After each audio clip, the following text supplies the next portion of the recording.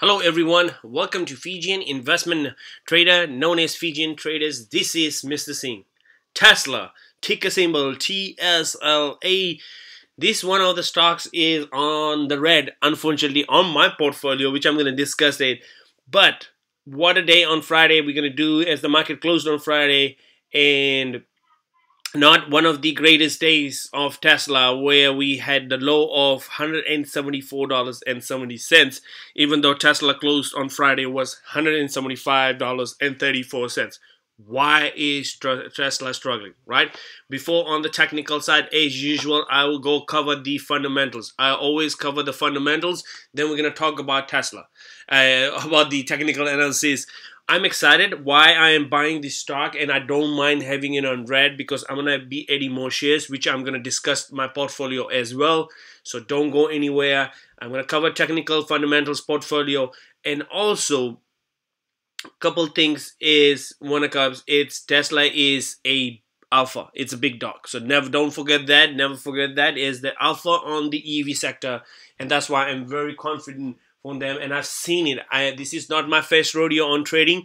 This is not my first time in trading in Tesla. I've been trading Tesla over 2017. They've been trading with Tesla, and I'm very familiar with this stock, the good, the bad, how Mr. Allen has, and how great this company is. So a little bit about myself before I jump in on the article. As you see about Tesla, a 12-year, this is my 13-year training, and I do videos. We talk about the money that I invested on, and I always talk about the good, the bad, the sad, the great, everything on the downtrend, the uptrend, and the technical analysis with the fundamentals. So if you're interested in any other stock, please check out the other videos that I do on my portfolio, and please don't forget to subscribe and smash that like button. But before that, let's go talk about Tesla. So the number top 10 stocks for 2024. Tesla is in the position for itself to compete against the arch rival BYD, and BYD is also a EV company. The company's and its stock has been a marginal throughout the late 2024 and in early 2023 as EV dynamic has shifted quickly. Talked about it in my videos such when I do NIO and Tesla, which are the two EV that I cover. And it was a shift of sector, and now we're gonna see slowly it is coming to an uptrend, and where it's gonna be less focused on EV a little bit, and once it has it, it will be a uptrend. So nevertheless, the results of Tesla shares is now trade for $200, and it's a 75% upside.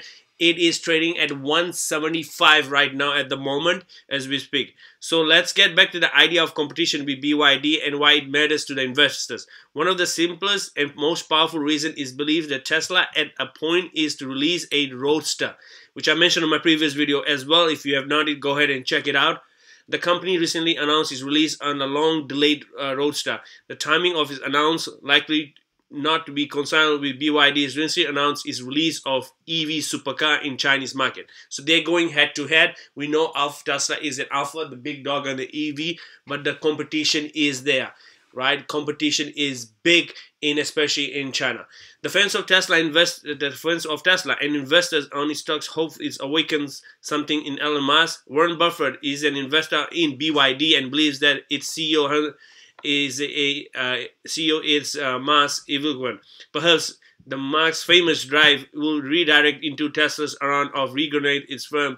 The Roadster announced may be the beginning. So it is in a great positive, right? And I think it's Mr. Elon Musk and Tesla company, they are always coming with new vision, new ideas, new growth, and it's keeping the investors sometimes overwhelmed. Is like, man, so much development, so much thing coming in, even though the earnings was not like, we had that because there was a big price cut in China, because China has a biggest EV sector right now. You name it, they have NIO, Leo, BYD, XPeng, and those are the companies are the competitors in China as well. So it is one of the things, right? China's EV sales show signs of slowing down. According to the data of Chinese Passenger Car Association, EV sales are slowing down. A report stated that sales of battery-powered EVs have increased 18% from January to February compared to 20.8% from last year. this is this slowdown has been fueled by its rising competition in China as EV manufacturers trying to spark the demand, offering a deep discounts on their cars. Sailing. So now every company it is trying to make sure their operating cost is low in order to cut down their price, because the only way you can do it is the operating expense and manufacturing costs are low to maintain that. Tesla can even do both and still be unprofitable for a quarter, but they're not going to go bankrupt because they have so much billions of dollars in capital cash sitting, so they can drive the price in. Sometimes the companies does that, right? They lower their price to have the competitors out, or they make them struggle in order to do that, and the price cuts like this, you can see a slowing signs of slowing down, right? So, but it's very strange, right? Price cuts, usually people should be a demand or more, but people are still not buying the concept of it. Also, Tesla, as usual, as I mentioned, I'm still down 12.92%. I'm about 15,000. My plan is to add another 600 shares, and at what point I'm gonna add the shares, which I'm gonna talk on the technical side. Also, my sleeper stock is either to the plug and Skywater Technology. I'm also invested in Mara and also Neo, and even a penny stock that has been doing phenomenal well for me. And NAVDA and NVDA is also a big boomer for me. So one of the targets said Tesla, I'm still down on about 12.92%, but I'm planning to add more, folks. I am planning to add another 500 to 600 shares, but at the key level, which I am going to discuss with that. I'm very transparent. I keep it when it's green. I keep it when it's red. And I show you guys how we do and how I do it. So Friday was not a phenomenal day for Tesla, but it was expected. Dow Jones was a little bit down as well, over 100 points. But on the 5-day, we have this run from $202 all the way to 172. My resistance level was sitting at none other than 173.97. Even went below that, actually. And now and then, kind of past 2 days, we did have this crossover for uptrend, but on Friday, we know what happened. 175.34 was the closing, right? So 1 month, and this is the thing that I want to talk to you guys about. This is the 1 month chart for Tesla, right?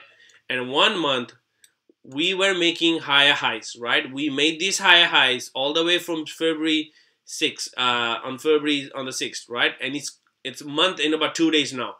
From 174, we made high of 205, and we got rejected. Crazy. $205.60. You can look at it. 1, 2, 3, 4, and 5 times we got rejected. And guess what? The moving average crossover happened at 196, and it came all the way down to the 172.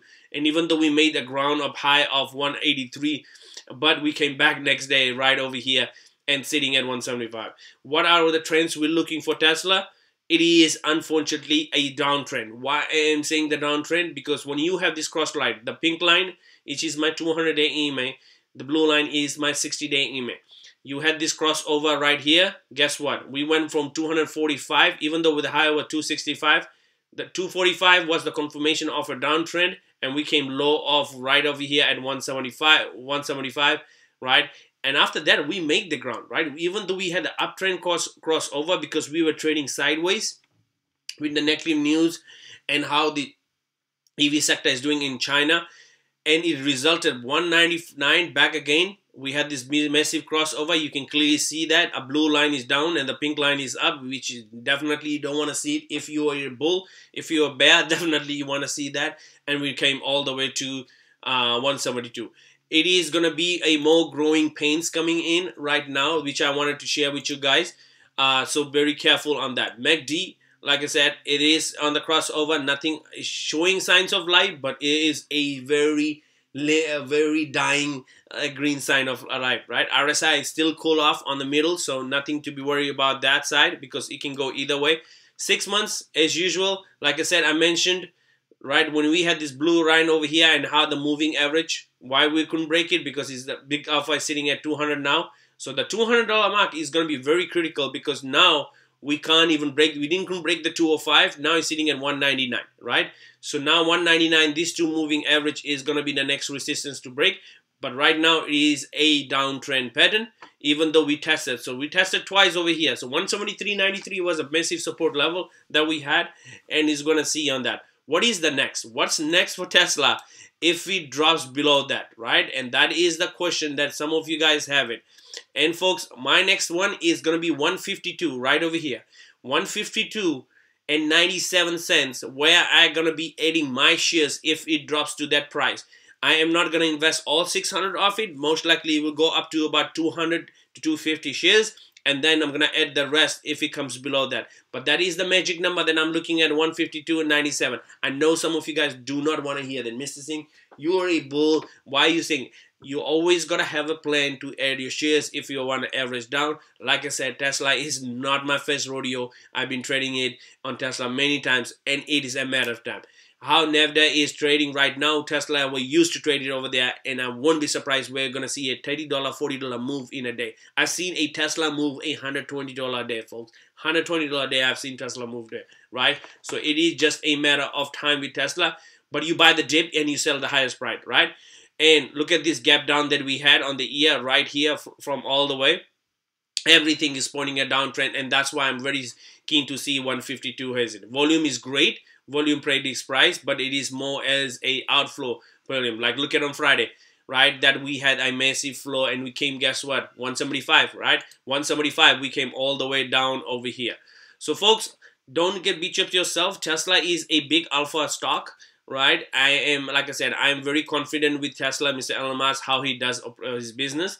But this is not the first time I've seen Tesla coming to these moving averages. But 152 is going to be the next.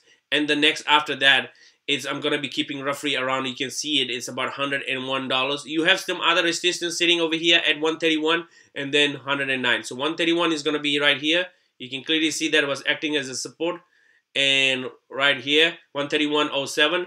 And then we're going to have the next one sitting at about roughly about $100 over there. So 3 key levels to keep an eye. I'm not going to make any changes right now because Tesla can come back with the good news and destroy this moving average. But on the moving average right now, it is a downtrend, unfortunately, and we got to be very careful how we trade with Tesla right now. But you buy the dip and you sell at the highest price. You don't get these discount shares at all the times. So thank you for watching, folks. If you have not subscribed to Tesla, my YouTube channel or anything, please go ahead and do that so you don't miss any notification when it comes to Tesla or any other stock that you're interested or keeping an eye or not sure about it. So there's something for you to do your own due diligence, not a final advisor, just doing my due diligence on fundamentals and my technical analysis. And technical analysis do not lie if you know how to read it. So thank you for watching it, and hope you guys have a wonderful weekend. And once again, have a great weekend, because Monday, Tuesday, Wednesday, Thursday, Friday is gonna be a roller coaster ride, especially with Tesla, and it is gonna be it's gonna be even a good day or bad day. What I'm looking at is it's a downtrend where we have a day of testing $192 and then even coming back all the way to 150, as I can see. So thank you for watching it. Hope you guys have a wonderful weekend. Stay tuned for the next video coming up on Tuesday.